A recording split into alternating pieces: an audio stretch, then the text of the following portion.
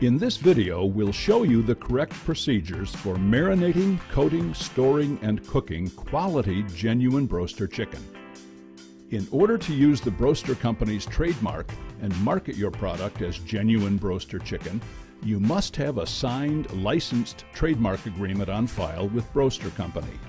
You must follow the proper method and procedures outlined by Broaster Company, use Chickite or Supreme marinade and slow-bro coating, and prepare your chicken in a Broaster pressure fryer. Let's begin.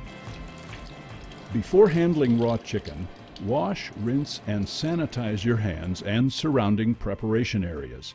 Wear disposable gloves and a suitable apron.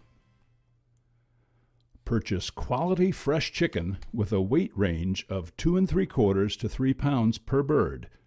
If you have to purchase outside that range, purchase in quarter-pound increments and adjust your cooking time accordingly. Broaster Company recommends an 8-piece cut bird with consistent sizing. Inspect your product labeling to ensure your product is unmarinated and not saline injected, as this will prevent the chicken from absorbing the proper amount of marination. Trim excess fat off all pieces.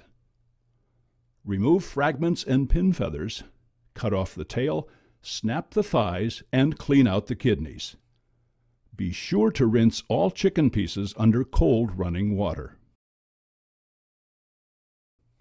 Mix 1 gallon of cold water with Chickite marinade using the supplied 6-ounce measure. Do not exceed 14 to 15 pounds of chicken per gallon of water. Arrange the chicken loosely in a marinating tub and then pour the marinade over the chicken, making sure the chicken is completely submerged in the marinade. If necessary, agitate the tub to reposition the chicken to ensure it is completely submerged. Put a lid on the tub and place a date-coated sticker on top of the lid. Refrigerate the marinating tub and chicken at 34 to 36 degrees Fahrenheit. Optimal marination time is 8 to 12 hours. Do not exceed 24 hours. Ensure you are marinating for the same duration each time for consistent flavor. After the marinating process is complete, remove the chicken from refrigeration and thoroughly drain the product. Ensure that all excess marinade is drained. Refrigerate the drained chicken for a minimum of 45 minutes. Now that your chicken has been properly marinated, we'll show you the steps to coat your chicken with slow-bro coating. Open the slow-bro coating box and put the slow-bro coating into a pan. Lightly dust each piece with the coating following the instructions on the box. Tap the pieces together and place them into a clean pan, organizing them so that like pieces are together. Remove your disposable gloves, cover the pan with plastic wrap or a lid, and place a date code sticker on the pan. Place coated chicken pans in a designated storage area in the refrigerator.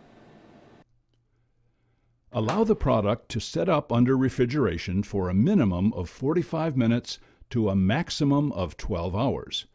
Do not exceed 12 hours, or the chicken may exhibit a dark coating when cooked.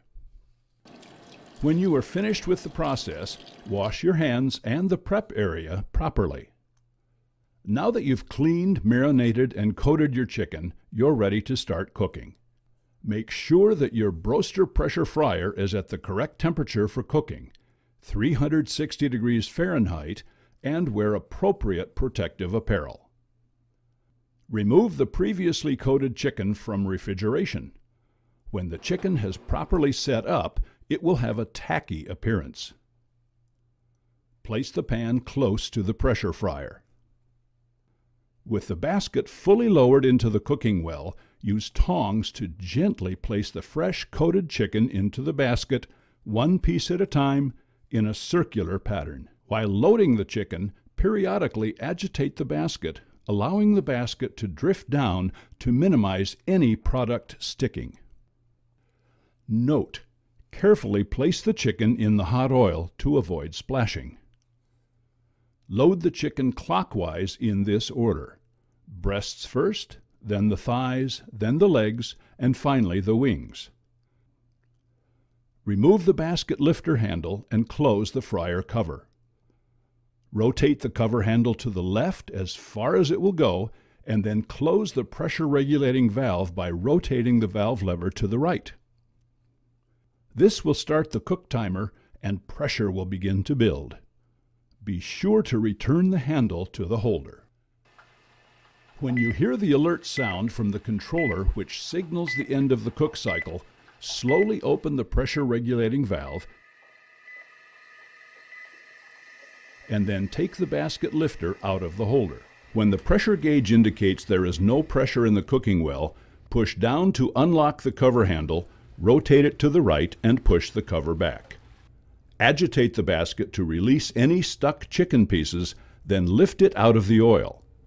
Lock the lifter handle into the basket channel and place it onto the rest peg.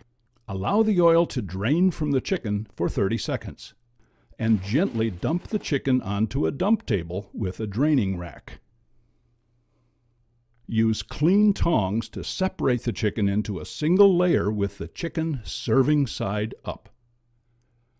Next, allow the chicken to stage for 5 minutes before preparing it for serving. Do not allow chicken to sit at room temperature for more than 5 minutes. For optimal quality, serve within 1 hour of cooking. Following these procedures will help you serve top-quality genuine broaster chicken each and every time. Visit broaster.com for more information and to contact your local authorized broaster distributor.